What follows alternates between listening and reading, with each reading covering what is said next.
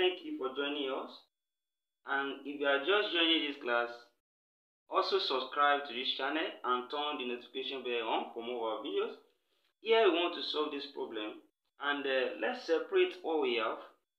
The power of 3 here, let it affect the number inside, and we have 4 raised to power 4x all raised to power 3 over 3x plus 1, also all raised to power 3. So we use this power to affect each of the number.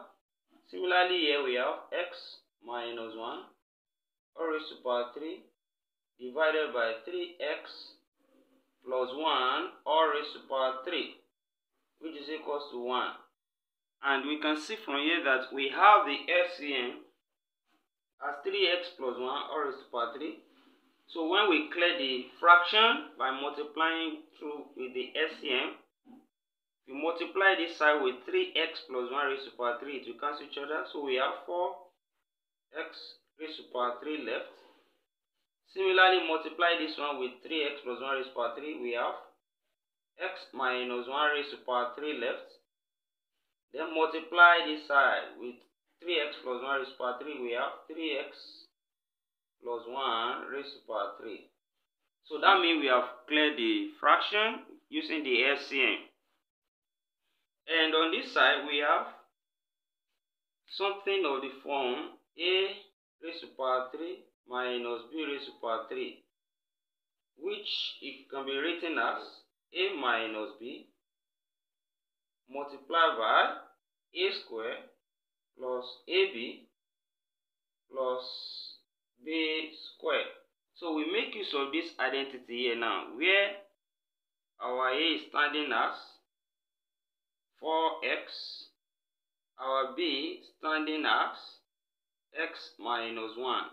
So when we replace that and we rewrite what we have on the left hand side of this equation, so it becomes a minus b, that's 4x minus b, that's minus x minus 1, so that's a minus b. Then multiply by a squared, that's 4x squared, then plus ab, that's 4x times x minus 1, then plus b squared, that is x minus 1 squared. So we close the bracket, then equals to, on this side we have equals to 3x plus 1 all raised to power 3. So what we have left on that side. Now we can simplify further, and when we simplify further, this bracket minus, we open this bracket here, then we are left with 4x minus x plus 1. 4x minus x, that's 3x. So we have 3x plus 1 here left. Then when we expand this, we have 16x squared, that's 4x squared. We are going to raise 4 to power 2, that's 16, then x squared. Then plus, here 4x, open this bracket, that's plus 4x squared.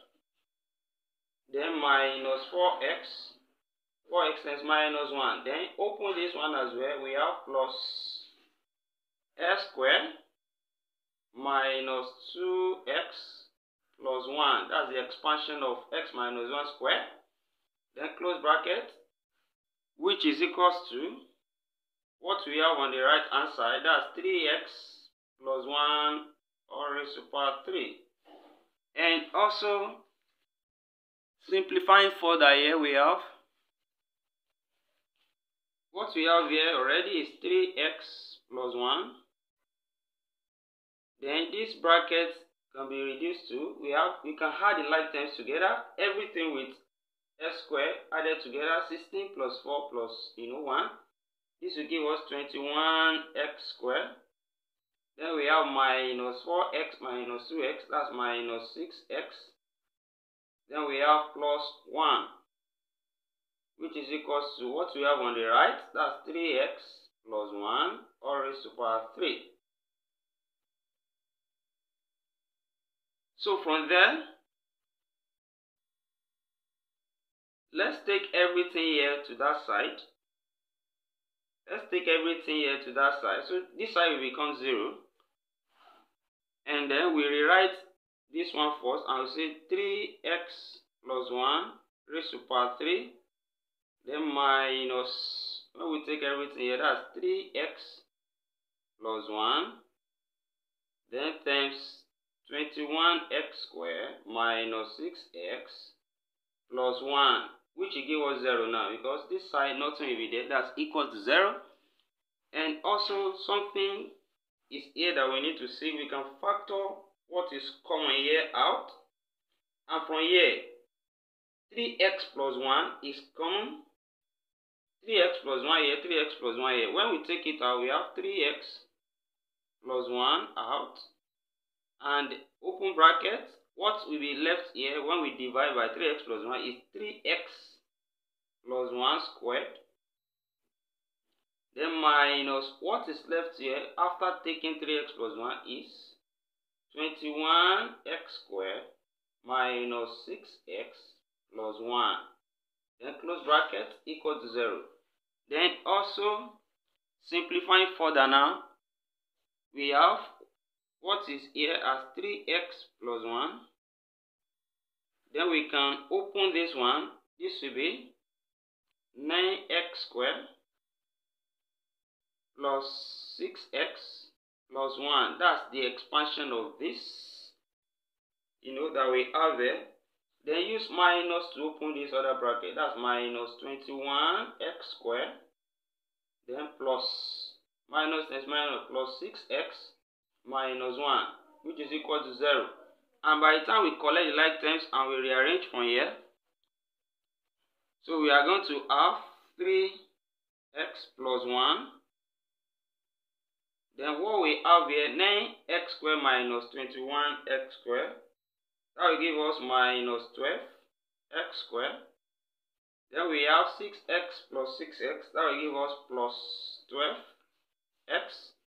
Then plus 1 minus 1 cancel each other, equal to 0. And also we can factor something out from here, which is 12x. We now have 3x plus 1. Then 12x out. Then what is left here is minus x, and what is left here is 1. So I can write 1 minus x now. Then equals to 0. So we have 3 numbers that multiplies and give us 0. So here we have 3 solutions. 3x plus 1 will be equal to 0. That's the first case. And 12x will be equal to 0. The second case. And also 1 minus x equals to 0. That's the third one. So from here, when we solve this for x, that's 3x equals to minus 1, plus 1 go there. So divide both sides by 3, x equals to minus 1 over 3. So that's the solution here. And also on this side, divide both sides by 12, x equals to 0 over 12, which is equals to x equals to 0. So this is another solution here.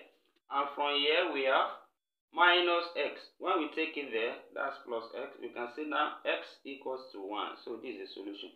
So we have these 3 solutions.